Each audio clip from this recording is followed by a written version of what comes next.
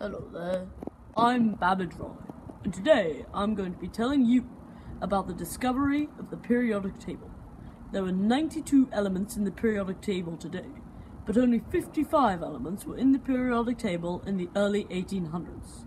That is the century that we're going to be talking to you about today, because that is where all the famous scientists we're going to be talking to you about today are from. Hello there, I'm Babbage Roy. Good to see you again. I'm going to be talking to you about John Dalton, an amazing scientist who was fascinated in the weather.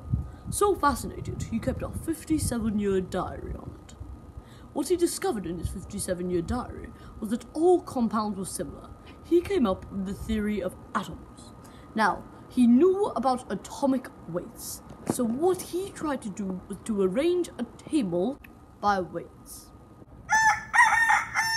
Oh, hello there, I'm Babbage Roy, and now I'm going to talk to you about another fascinating man, John Newlands.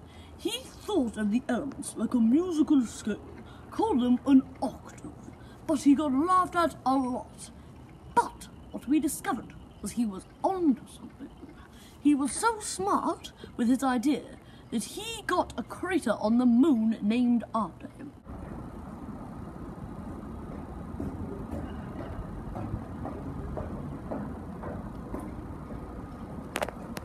I'm Babbage Roy, and for the final time in this documentary, I'm going to be telling you about a fascinating scientist, the most important one of this whole documentary, Dmitri Mendeleev.